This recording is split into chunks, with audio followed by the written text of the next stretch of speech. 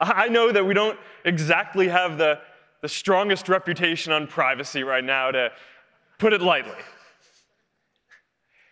But I'm committed to doing this well and to starting a new chapter for our products.